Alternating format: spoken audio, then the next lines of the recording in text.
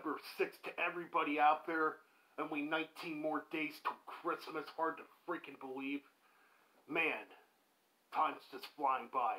Anyways, we're going to come at you here with another reaction video here on Metal Bent Reactions. Here on Metal Bent Chronicles, of course. So without further ado, we're going to get right into this reaction. The band is Warlord from Los Angeles, California. And we're going to go all the way back to 1983. From their Deliver Us EP, we're going to check out the track, Child of the Damned. Let's check this out.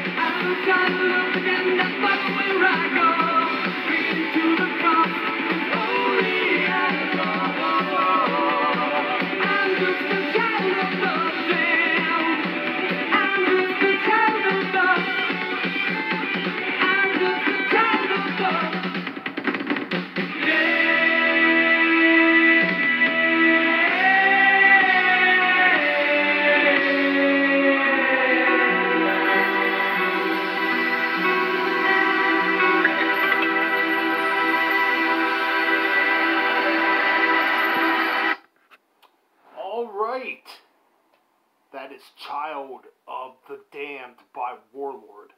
It's kind of weird how I actually first heard that track.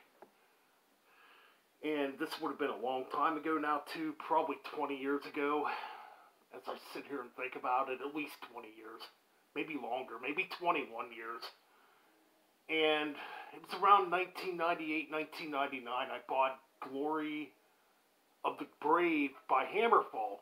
And they actually did a cover of that track.